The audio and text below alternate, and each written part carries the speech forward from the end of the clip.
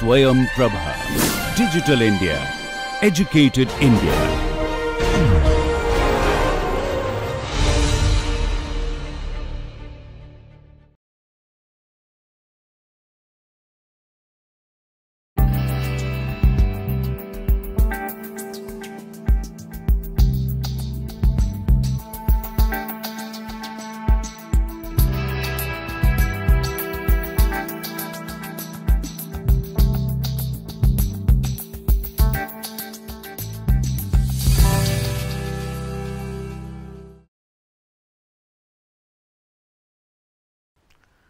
Hello everyone, in this lecture we are going to discuss the first thinker in our syllabus, that is Raja Rammohan Roy, and from Raja Rammohan Roy we will be looking at three themes in his thought and in his work, that is religious reforms, modern education, freedom of press.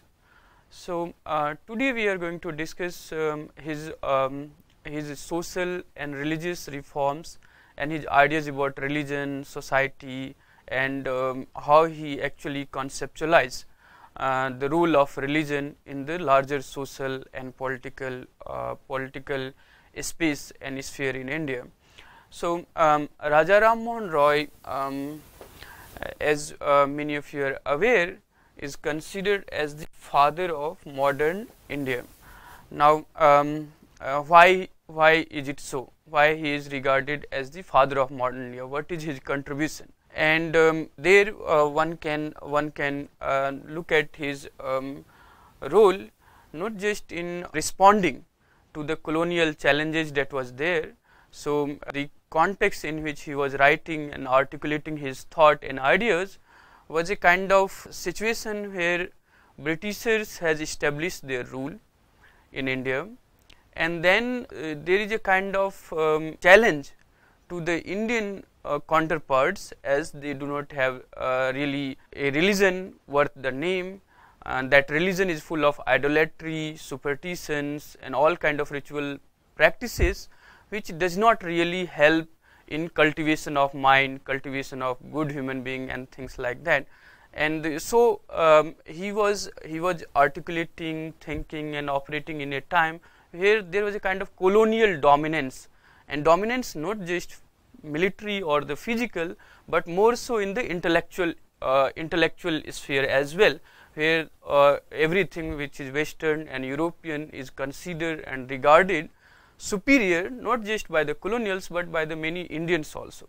So Raja Rammohan Roy was thinking in that context, where he is trying to establish or assert the good practices and the worthwhile ideas that was there in Indian intellectual tradition, including Hinduism, at the same time when he is actually criticizing many evil practices or bad practices in the Hinduism.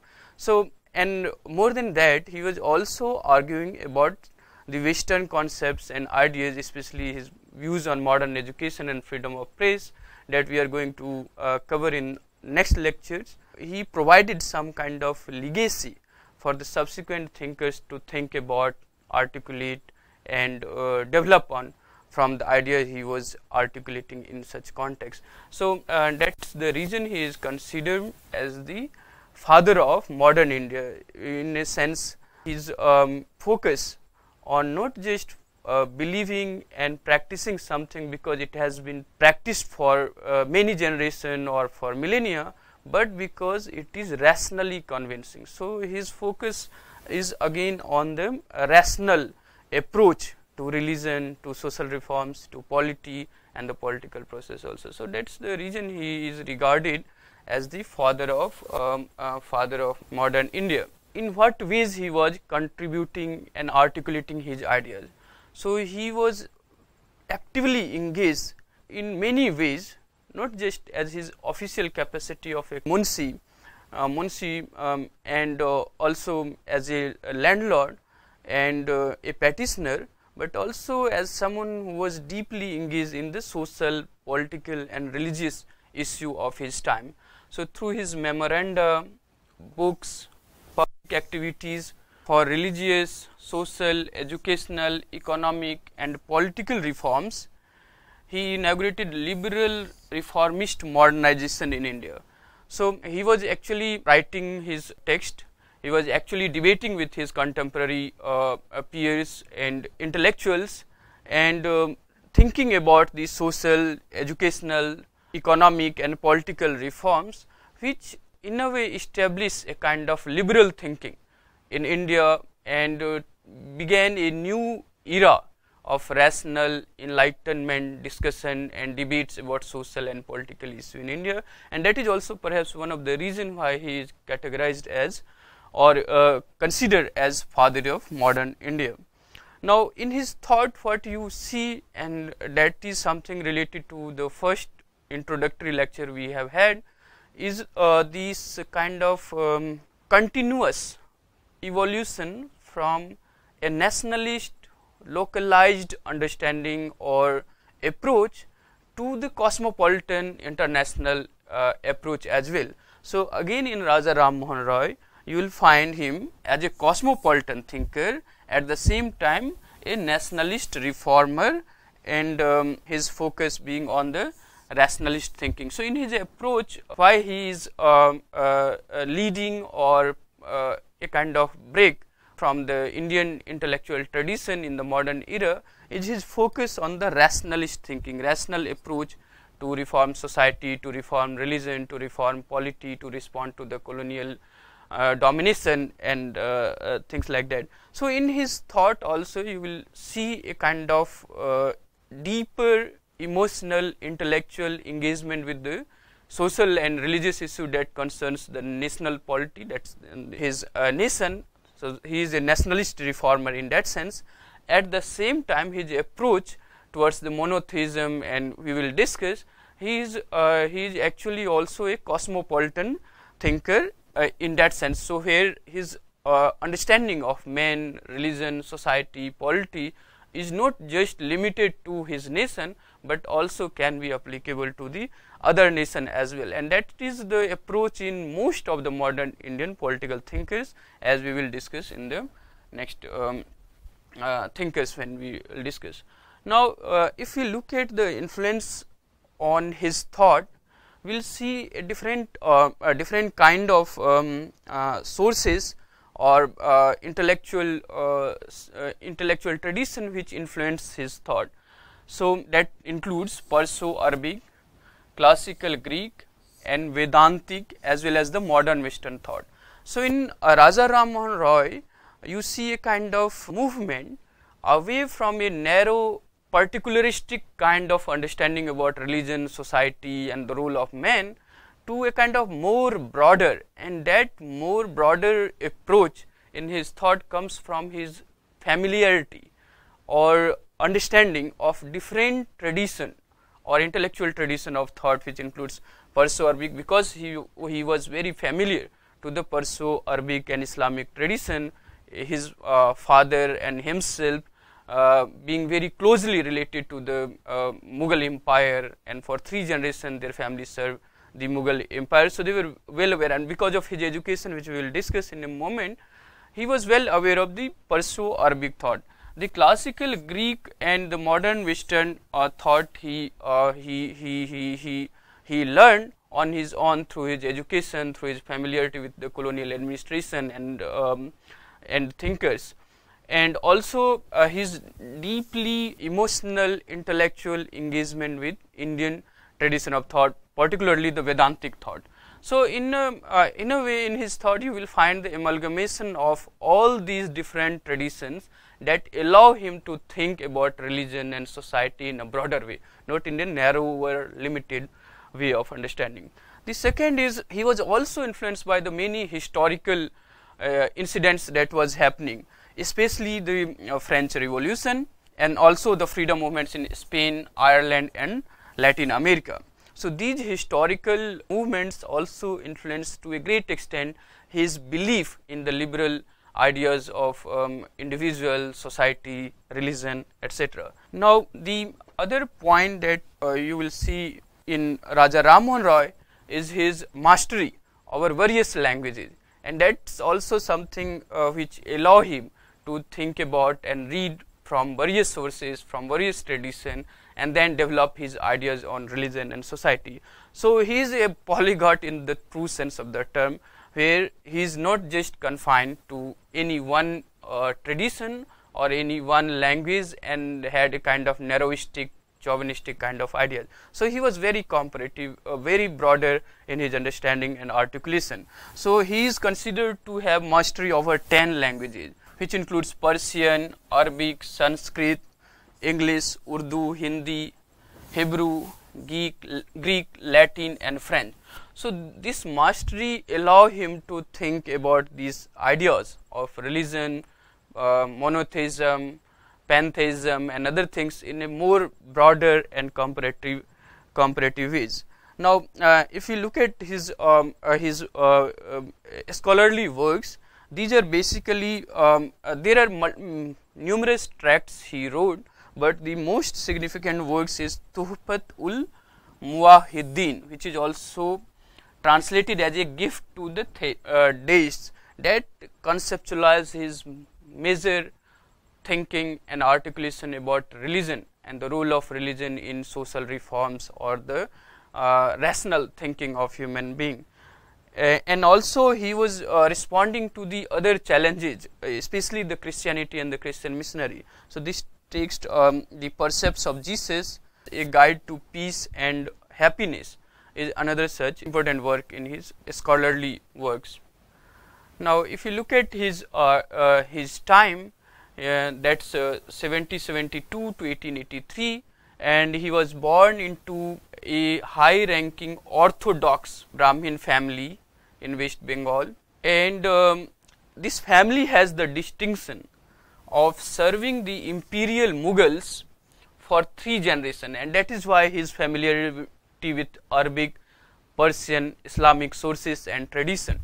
This long-standing service under the Mughals explains his familiarity with the Indo-Persian culture. Now, it is interesting to know about his education. So he was educated in Persian and Arabic tradition in Patna, then where he studied many works including Quran, and made to learn Persian and Arabic, and then he moved to Banaras, and in Banaras he studied many Hindu texts including many Vedas and Upanishads, and Katha Upanishad has some significant influence in his thought, and he began to understand this Vedant or Advait Vedanta philosophy there in Banaras, and began to think seriously because of his prior knowledge or familiarity with Persian Arabic tradition. He began to also seriously think and reflect about a lot of Hinduism text and tradition, and then in his professional life, which began with this European service in 1803, when he becomes the Munshi, or what is called private secretary to the collector of Murshidabad, and that allows him to seriously study English language as well as the developments in contemporary Europe. That is the ideas of Bentham or utilitarian philosophy, the focus on greatest benefit to the greatest number. So in his approach, he was actually very broad in terms of his understanding about society and religion, because of his familiarity with different intellectual tradition, as I was saying in the beginning. Then in 1814, after serving in colonial administration for a decade or so, he decided to settle down in Calcutta, and for the next 15 years he was engaged in furious and at times very reactionary kind of debates with the orthodoxy, especially Hindu Pandits and the publicists, over the true meaning of Hinduism, and many issues including the sati abolition, modern education and freedom of press. So on modern education and freedom of press, we are going to discuss it in our next 2 lectures, but here we will confine to this idea on social and religious reforms that he was advocating and articulating, debating with the many of his conservative friends. And here I'll just wish to name some thinkers. So on the one hand, he was responding to the conservatives among the contemporary intellectuals, where they were arguing that we should learn modern education, and that modern education should not interfere with our glorious or superior Hindu tradition or Hinduism, that kind of things. So he was in a sense engaged with the Hinduism and Hindu thought, but also aware of the many evil practices in Hinduism, and that challenge which he posed to such practices and such evil practices actually infuriated many of his conservative friends. He was also in that sense challenged by many radicals, right, like one Derozio. He was again a radical figure among his contemporaries, who argues that it's very difficult to ascertain Raja Rammohan Roy position, because on the one hand he seems to criticize and attack Hinduism, at the same time he wants to bring out the true meaning or true philosophy of Hinduism, and so it's a difficult proposition for many of his radical friends that he was taking. This period between 1814 to 1830s was a very productive period in his life in terms of his intellectual contribution, and also in terms of his mobilization of social and political opinions for abolition of a lot of evil practices, including sati, which we will discuss in a moment. So during this period, as I was saying, the most productive phase of his life, he authored more than 60 tracts and pamphlets in all the three languages, English, Bengali and Sanskrit. So this was most productive period in Raja Rammohan Roy life. This period was also intentionally polemical and very productive, and he published along with those 60 tracts which I was telling you, 3 journals or newspapers in Bengali, also in bilingual, that is English in Bengali, and also in Persian. So in Bengali he published Sambad Kaumudi, in bilingual he wrote Brahmanical magazines, and in Persian he wrote Mirat ul Akhbar.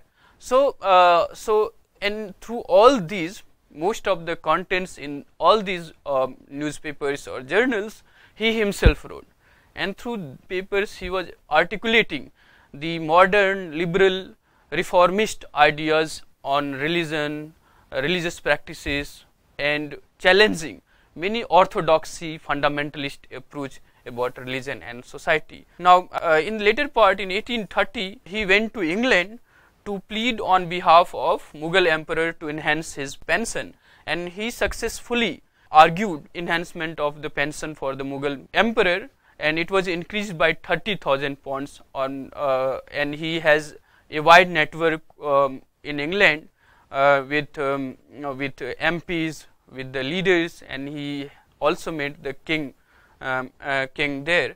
But besides that petition, he also has his personal agenda. So while in India he was talking about lots of liberal ideas and modern political discourse and developments that was taking place in Europe and elsewhere in the world, in England he was writing more about the economic circumstances, social circumstances, challenges of colonialism in India for the England. So he was also intentionally engaged in the intellectual discussion and debates about the future of India, the condition of India, and how that can be reformed or enhanced, or how people can be empowered. And that intellectual engagement he continues to promote even when he went to England. Now in 1832, as I was saying, he appeared before the select committees of House of Commons to be interrogated at length on the material and the moral condition in India under the company administration, and he wrote a number of tracts about such economic condition about India. Now, this testimony that he wrote, he gave to the select committee, it's a very valuable source material for the study of early Indian response to colonialism. Now, Raja Rammohan Roy was very conscious or aware of the fact that he was living in a situation when India is ruled by a foreign power, the British. The colonialism is the reality of Indian political and civil life. Now, in that condition, how Indian intellectuals articulated and responded to such colonial rule or colonial challenges. Raja Rammohan Roy was one of the towering figure among the intellectuals who responded to the challenges of colonialism, where he imbibed certain liberal principles or values that is there in the modern European political thought and thinking, at the same time deeply engaged or reflected upon the Hinduism and its value in the modern times. Raja Rammohan Roy died after a brief illness in England, where he is buried. So, in his short life, most productive life he had in India is from 1815 to 1833, where he wrote a number of treatises, had argumentation with conservative as well as the radicals, and also his intellectual works like Tuhfat ul Muwahhidin, I was telling you, and the other works he produced during that time, and also led the political social mobilization for the abolition of sati, modern education, and other reforms in modern India.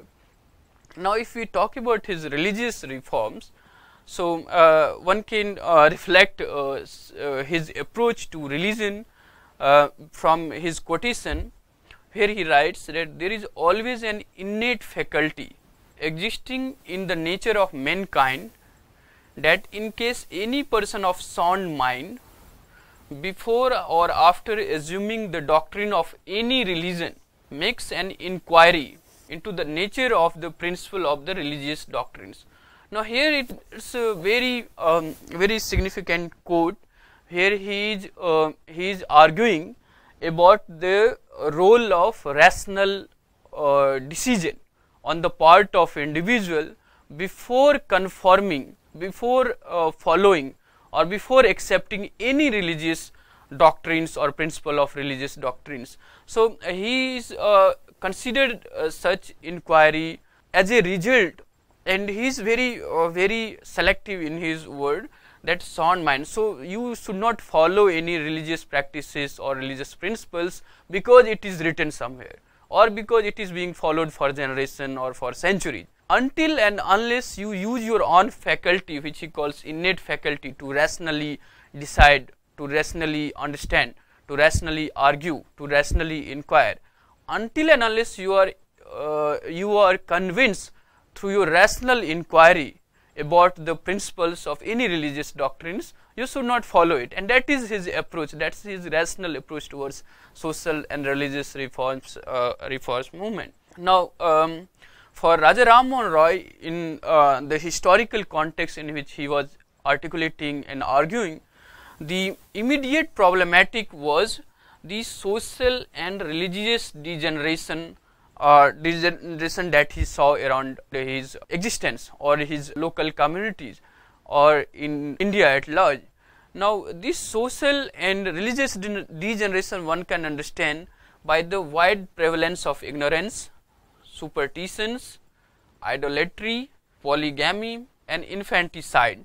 So, this is some of the major challenges that Raja Rammohan Roy faced, and he thought the very capacity, the innate faculty to reason, to argue, to inquire is actually degenerated because of this wide prevalence of some of the challenges that is mentioned here. And even the idolatry, so people are deeply religious, but that religiosity does not come from their rational approach to that religion. And so what happens here in this kind of practices, you follow a religion, you claim to be deeply religious, but that religiosity do not help you to cultivate your mind, to cultivate your thinking, to help you to develop morality, to help you to have better ethics. So for him, more than the so what you have here is a kind of form of religion which is widely practiced, believed in and followed, but it lacks the very spirit which helps you to develop morality, to develop ethics, to develop individuality, to think about social and political issue in a rational manner. So Raja Rammohan Roy was finding these things as a kind of major challenges and significant reason for the political or the social degeneration of his own people, and he was challenging, he was responding not just to the colonial administrators and their domination about Hinduism or the debasedness or what is called this inferiority or superstitions and other practices in India, but also he was challenging or responding to the widely prevalent evil practices in his society. Now, in his idea, if you have religious reforms, that can also lead to social reforms as well as transformation in the society. So for him, religious reforms is not just a personal matter limited to the individual, and through that one can achieve or accomplish spiritual heights or other things. For him, the religious reforms is at the center of social and as well as the political transformation in Indian society. Now, from his wide-ranging or comparative study of religions in the world, he considers the three basic tenets of all religions, and these three basic tenets in all religions, particularly Islam, Christianity, Hinduism and other major religions of the world, is belief in one universal supreme being. And from here he developed his thought on monotheism, which we will discuss. Then the belief in the existence of the soul. So for him, the soul is as significant in human being as his material, social and political well-being and the existence. So the soul, and especially when he talks about religion and religious reforms, so he was critical of practices and rituals or ceremonies which merely satisfy the form of any organized religion. He was more concerned towards the soul or the spirit of religion, which enables the individual to develop morality, to develop ethics, and then better contribute in his personal and also in his community social life. So for him, the religious reforms in that sense is at the basis of both social and political transformation, including the cultivation of human mind, thinking, developing morality and ethics. So for him, the soul, which he believes is the part of the basic tenets in all the religions, which believes in the existence of soul, and then believes in the life after death. So he considered these three principles as the basic tenets that is there in all the religions, and he, as I was saying in the beginning, was well familiar with the many religious texts, including in Islam or in Christianity and his study of Hinduism. Raja Rammohan Roy developed his ideas on Hinduism or the role of religion from his wide-ranging understanding or comparative understanding of religion in the world. Now, what he also find in most of the religion, besides these three basic tenets, and you will find that this kind of thought is also there in Vivekananda or in Aurobindo or many other modern, including to some extent Gandhi. Ishwar Allah Tero Naam Sabko Sammati Di Bhagwan. So for him, this God in any religion is one and the same. And in many Hindu tradition, there is this belief that there is only one God. Different peoples call him in different names, but essentially the existence of God is in singular. There is only one God. So that's his understanding. But what he finds also is, in all the religions there are many false and objectionable dogmas and doctrines, including in Hinduism as well as in many other religions, including Christianity. Now, specifically in Hinduism, his attack is on polytheism and also idolatry. So, the idol worship and that worship is considered as the major religious or representative of the religiosity or religious behavior of the individual.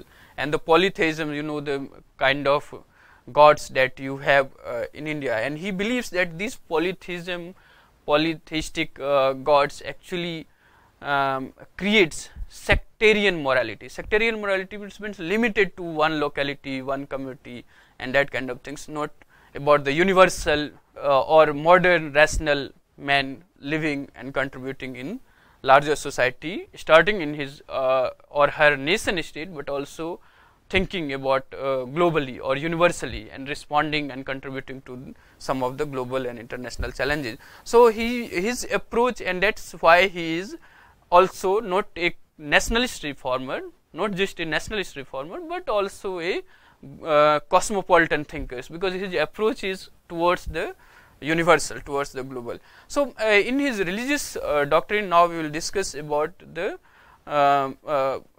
objectionable dogmas or practices that he had found in Hinduism, and the two is polytheism and idolatry. Now these practices are there in other traditions as well, but we will focus more on Hinduism. Now in his articulation of religion and true religion, he focused on the monotheism. There is only one singular, and to a great extent it is influenced by Islamic idea of Allah as one supreme being, and many Hindu treatises as well. So this is one of the most significant aspect of his religious thought. Now he believed that monotheism is the fundamental message of Vedanta. So the pantheism, the idea of millions of gods, and which led Christian missionaries to criticize Hinduism, because there is so many god and goddesses, and there is no one organized religion or text or philosophy, and that puzzled them, that made them believe that superiority of Christianity, and there is only one religion, that is Christian religion, and that's why they promoted religious conversion and such things. So for Raja Rammohan Roy in Hinduism particularly, he considered Vedanta and its message of one single God as the basic source for his understanding of monotheism. And he continuously promoted his understanding of this kind of understanding of monotheism rather than pantheism that was widely prevalent, supported by lot of conservative friends and intellectuals. And Raja Rammohan Roy had to suffer because of his beliefs in monotheism, against idolatry.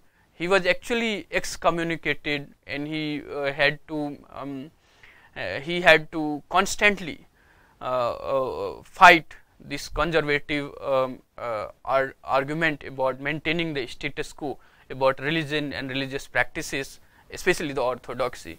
So his idea of a single Unitarian God was his corrective to the polytheism of Orthodox Hinduism and to also Christian Trinitarianism.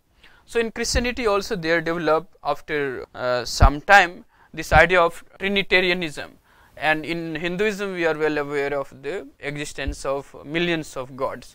So he thought this monotheism, this Unitarian God, is a corrective measure for such kind of beliefs, especially promoted by the Orthodox section of Hinduism. So he believed that monotheism supported one universal moral order for humanity, while polytheism justifies sectarian morality. As I was saying, that different community having different gods, and their understanding, their moral, ethical behavior guided by such practices is actually sectarian in its approach. Whereas Raja Rammohan Roy was arguing about a morality or ethics which is universal and applicable to the whole humanity, not just one. And that is a kind of shift from a nationalist approach to a cosmopolitan global approach in his thought, even on religion, religious morality and ethics, and that makes him a very fascinating, and as I was saying, the first modern Indian thinker to articulate the ideas about religion, society and politics in a very rational and modern way. Now, his argument with Christian missionary was to establish the strength of Hinduism, even when he himself acknowledged some of the evil practices in Hinduism. So he believed that Hinduism is not inferior, where Christian missionaries were not happy with his approach, because for them it's the Christian or Christianity which is only the true religion, and that's why they wanted conversion. So Raja Rammohan Roy believed that Hinduism is not inferior to Christianity, although he admitted that the Christ's central teaching can lead mankind to universal love and harmony. So while he acknowledges the contribution of Christ, which will lead, if followed truly by the mankind, to universal love and harmony, to peace, to happiness, but he refused to acknowledge Christ as a divinity. So he believed that the original Vedantic message of the unity of God was superior to the anthropomorphic conception of God contained in the Bible. It is because Christianity justifies the death of Christ for the atonement of man's sin against God. However, Vedanta teaches that sincere repentance and solemn meditation can establish victory over sin. So here Raja Rammohan Roy is arguing against the Christian biblical anthropomorphic understanding or conception of God, where one person sacrifices his life for the sin of others, for the empowerment of others. He believes in the Vedantic teaching, which believes that the sincere approach, sincere repentance and meditation will actually establish the victory over sin, and every individual himself or herself is capable of overcoming such sins and practices. Okay. Now, so to briefly discuss his views on sati, which is the practices he challenged not just politically or socially or emotionally, but also using a number of religious texts. So his approach to sati, which is a social problem, but it has some religious sanction, and he rejected or he challenged such practices using the religions. So religious reforms or his social religious thought is not just about a scholastic debate over the meaning of true religion or true message of Hinduism or true meaning of Hinduism, but also to remove, to eradicate widely prevalent practices like sati. So sati and his views on sati represents his social religious thought. He rejected this theory that wife can or has to sacrifice herself for the sin of her husband, and he cited many religious texts to show that these texts actually permitted the wife to continue her life even after husband's death. So mainly because of his arguments, and for this he was fiercely opposed by the orthodox section of Hindu society, including his own family, especially his father, and he was actually giving the reason for abolishing sati using the religious texts, ancient Hindu religious texts, which permitted women to live the life even after the death of her husband. And largely because of his argument and political public mobilization, Lord William Bentinck legally banned sati in 1829. So this is the greatest contribution of Raja Rammohan Roy perhaps in the history of modern India, where his approach to religion, religious practices helped in formulating a law which ban a widely accepted or prevalent practices of sati in India. If we look at his views on caste, which is a bit ambiguous. Now he actually practiced or used sacred thread all his life, and yet he was very ambiguous about the practices of caste in India.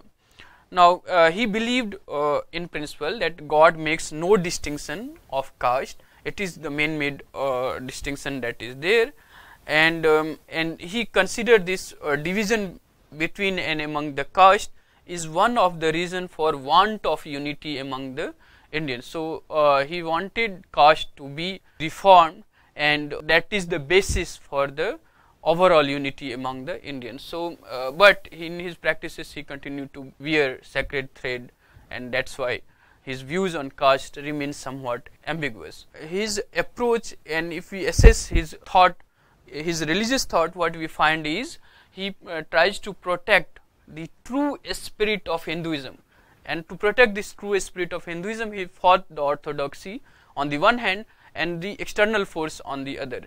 So he protected the true spirit of Hinduism or Hindu religion from both internal and external threat.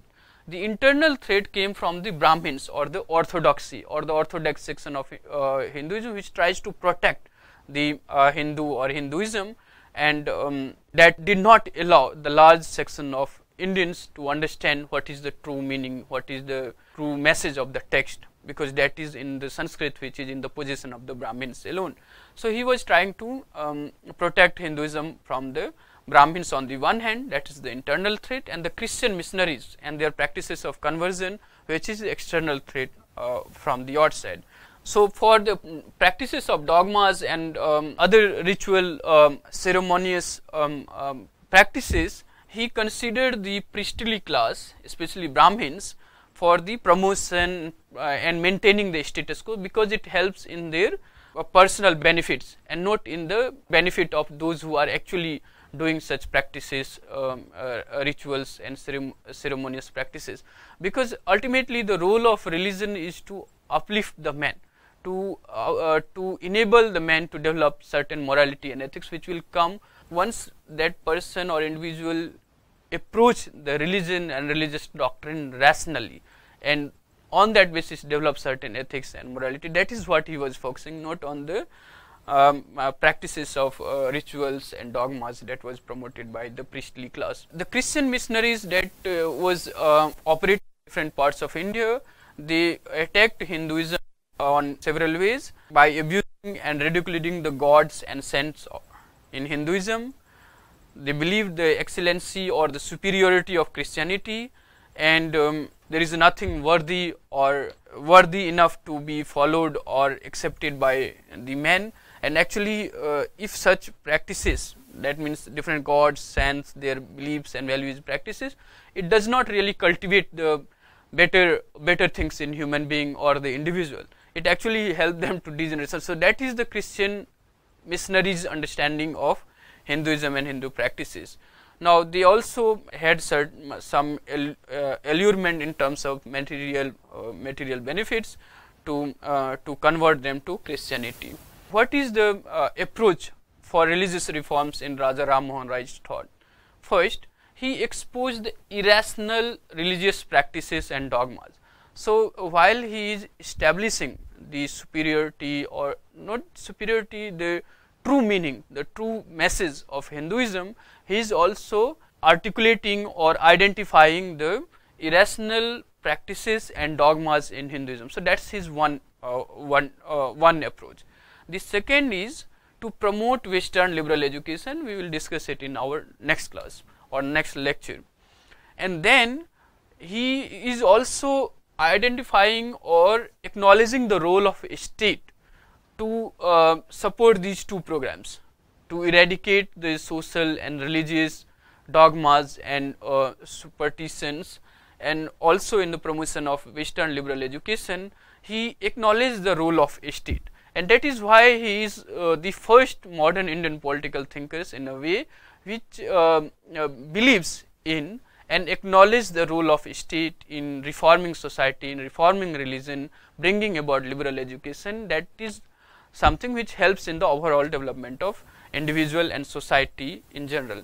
So that is the three approach we can find in Raja Rammohan Roy about social reforms movement. He also believes and himself established some association to as an instrument for social and political transformation. So in 1815, see, he established Atmiya Sabha. In 1821, he established the Calcutta Unitarian Association, and in 1828 he established Brahmo Sabha, which is later came to be known as the Brahmo Samaj. And this is something which remains or which contributed in transforming the individual and the community about their views on true religion, or enable them to fight the superstitions, irrational dogmas and practices that was widely prevalent. So he considered these sabhas as a kind of instrument for social and political transformation in the society. So these kind of sabhas and association promoted his ideas of monotheism, true religion, spirit of religion, which helps in the establishing or developing morality or cultivating morality and ethics in individuality. There he did not follow in any kind of creed or any kind of division on the basis of caste, religion, or any such social affirmative identities. So these sabhas and associations were open for all sections of society, including men and women. So that is his contribution. Now the theology. So if we talk about, so Brahma Samaj remains and played a very significant role in reforming a lot of social and religious evil practices in Bengal and also in other parts of India, and it was first association which really help in the organization of traditional orthodox society to think or articulate about religion in a very different way. So the theological basis of organization that Rammohan Roy founded in 1828, that is Brahma Sabha, was the theistic reading of the Upanishads, which he interpreted as promulgating a non-ritualistic interior worship of the one true being. So that's the focus of Brahma Samaj, where there is no idol worship, no scripture, no preaching. It's like individual engagement with the one supreme being, which is the spirit or the true meaning of any religion which he believes. So there was no ritual, ceremonial practices that was there in the Brahma Sabha. It focuses on the interior worship, the personal worship of one true being that comes from his monotheistic belief. He tried to end the monopoly of orthodox Brahmins over the sacred texts. Now that's also his significant contribution in social religious reforms, where in India you have a very small section of society which controls over the access of religious texts to the larger section. So because these texts are in Sanskrit and learning of Sanskrit was limited to a particular section, Raja Rammohan Roy opposed to such restriction as far as the access to the religious text and sacred text in Hinduism was concerned. So he wanted to make such texts available to the larger public in their vernacular language, and he argued that the ancient Hindu texts and the Vedas, including Upanishad, upheld the doctrine of monotheism, and to prove this point he actually translated many Hindu sacred texts from Sanskrit into Bengali, and that's the beginning when you find in many modern Indian languages there is the translation from original Sanskrit in the local languages, so that people themselves can read such texts in their own language and then develop their understanding or find out the true meaning or the true message of Hindu religion. For him was the monotheistic belief in. So that's the overall understanding of Raja Rammohan Roy and his beliefs in religious reforms, and why religious reforms is the basis for the social and political transformation as well. And against the colonial regime also, this is the interesting point to note, that the response of Indians to the colonial domination or hegemony, not just in military, political, physical sense, but also in the intellectual space, the response that comes is from the vocabulary which is deeply religious. Now, and that is there on the both sides, Christian missionaries and colonial administration promoting, patronizing such Christian missionary on the one hand, and many Indian intellectuals and thinkers articulating about this true meaning, the superiority in a sense of Hinduism on the other. You find Raja Rammohan Roy somewhat uncomfortable with this assertion on the part of Christianity or Christian missionaries that Christian or Christianity is the only true religion. On the other hand, the conservative which believes in the status quo, idol worship, or in fact sanctioning certain evil practices like sati and many other ritualistic ceremonial practices in Hinduism, which in no way help in the individual self improvement or empowerment. Raja Rammohan Roy was using rational approach to understand the true meaning of any religion, yet he was against this assertion of superiority from superiority of religion on the part of Christianity. There is one anecdote which help us to understand this more. So there was one kind of rumor that he, because of his criticism of idol worship or irrational practices in Hinduism, he was converted to Christianity.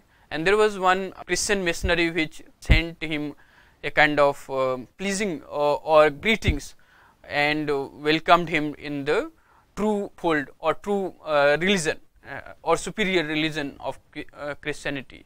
To which Raja Rammohan Roy replied that I am not someone who is going to leave one kind of superstitions and irrational practices to join other kind of superstitions and irrational practices. So he was uncomfortable with the irrational, superstitious or ignorant practices and belief systems in all the religion.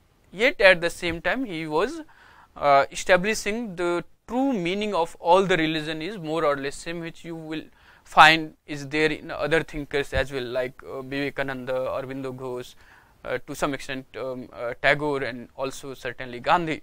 So he was actually trying to establish the true meaning of religion, which will help in the empowerment of individual as well as the society, the community. So he considered the religious reforms in India as the basis for social and political transformation as well. So using the idiom to respond to the colonial challenges in the idioms of religion, where the true meaning of religion is there in the monotheism, and Brahma Samaj and other associations. Certainly Brahma Samaj played a very significant role in promoting his ideals.